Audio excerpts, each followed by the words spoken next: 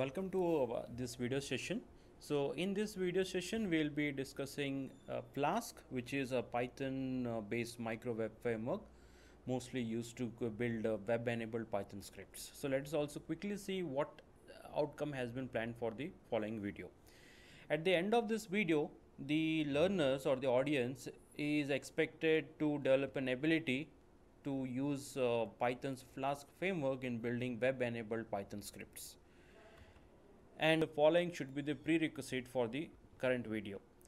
Build a small REST API given to get variables with integer values.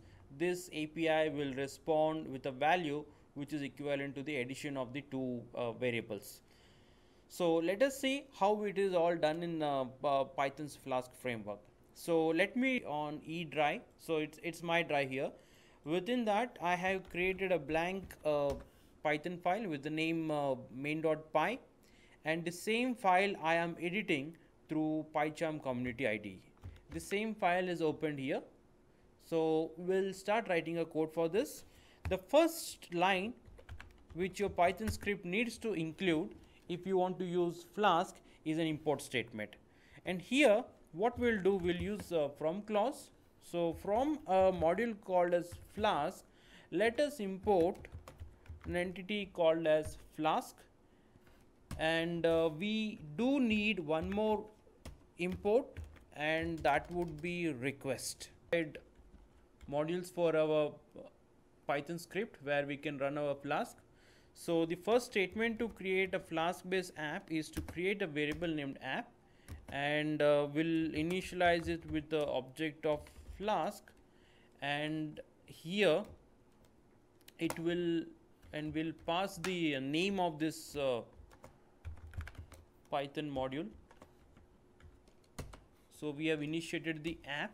Now with the help of Python decorators, we what we do is we associate a URL pattern with a method in a Python, so that whenever the in case whenever my the development server of my Flask is running in the background, and whenever user requests that URL pattern, the associated method gets called, and whatever business logic or the code which we write into that method, it executes. So right now we want to have a method which does the addition of a number. So we will initially, what we'll do is we'll create just a simple hello world like a Flask app, and then we'll modify that to a REST API so that it can do addition of two get passed variables here.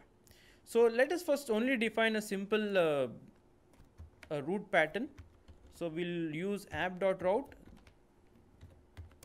and here we'll define the route URL pattern, and so this URL pattern will now be associated with a method hello.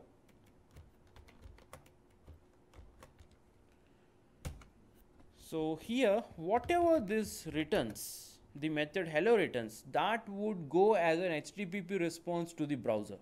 So I would like to just return a small hello world statement here.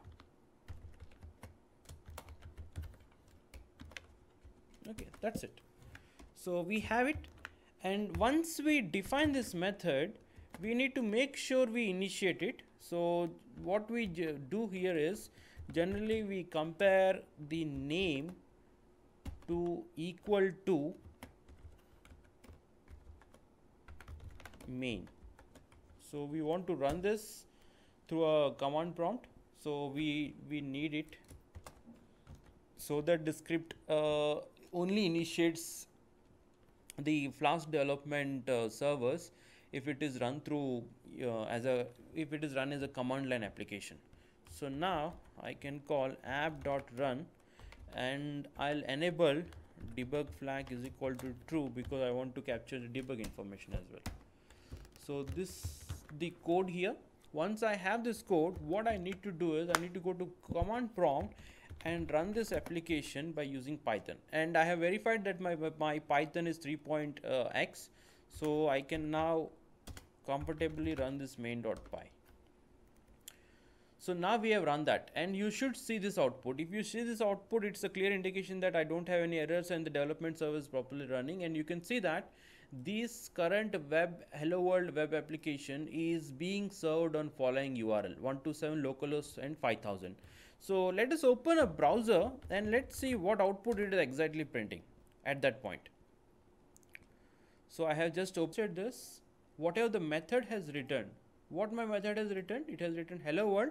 The same output has appeared here.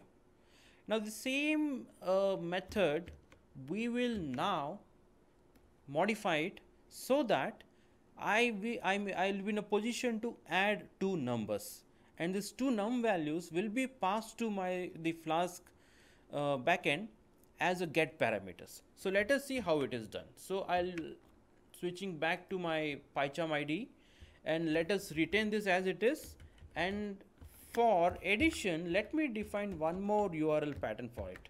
So now I will specifically ask it to be add.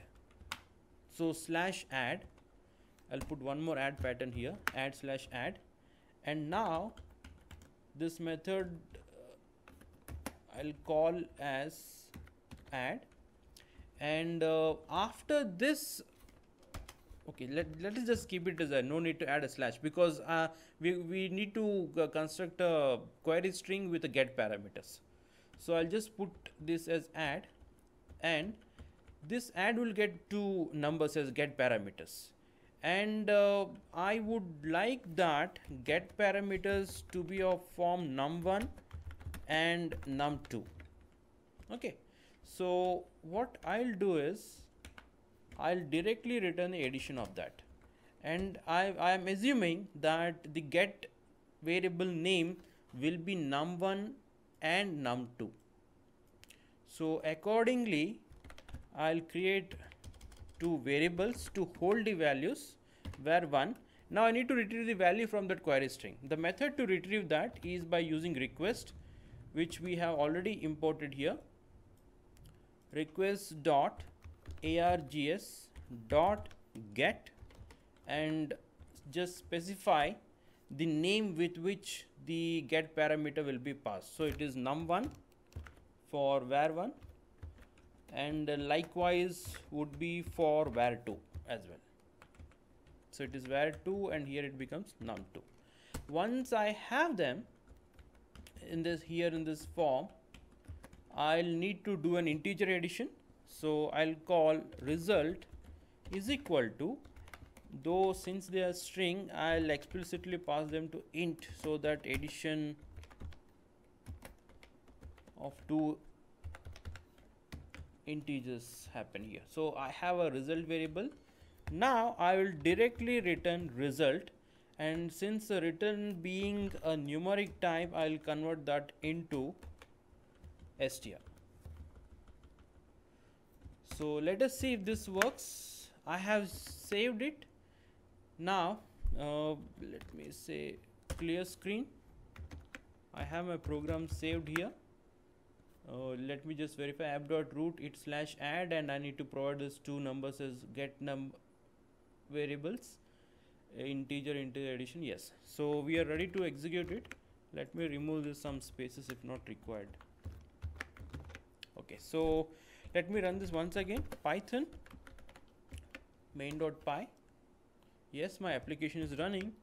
Let me move to the browser window.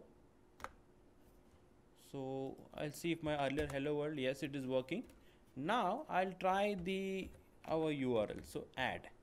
Now after add, I'm supposed to pass a get parameter. So it's always starts with a separator question mark, and then num1 is equal to 10, a separator, and num2 is equal to 20. If this works, when I hit enter, if this URL works, and if my code, presumably if it doesn't have has any errors within that, then that should return me 30. So let us see. It says that num1 is not defined. Okay, let's see. This is what generally is the output when you have improper code.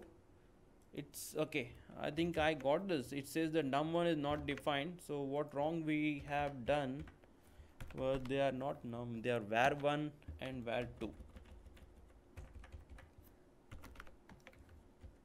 Okay, so let me save it and see what has. Okay, so the moment I save it, it automatically reloads it. Whenever change is detected in that, the development server just loads it, and upon loading I don't find any error, so I can safely go to this and once again initiate this request again.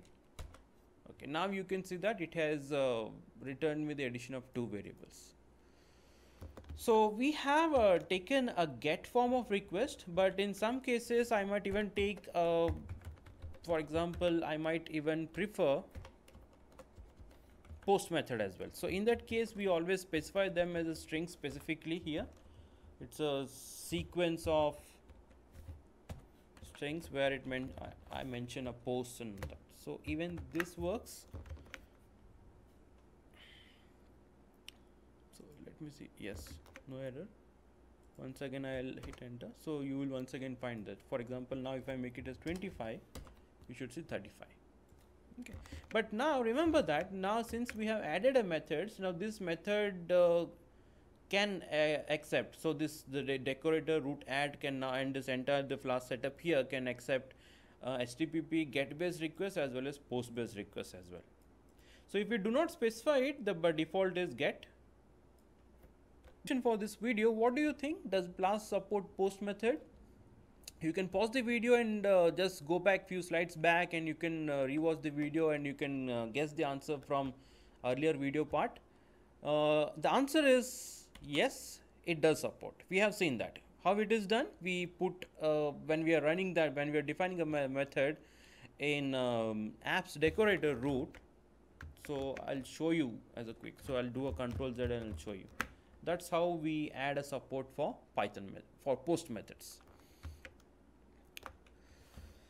So that's it for this video, and curious readers can go in detail through the official Flask tutorial and documentation to explore far more powerful capabilities of Flask micro web framework in Python.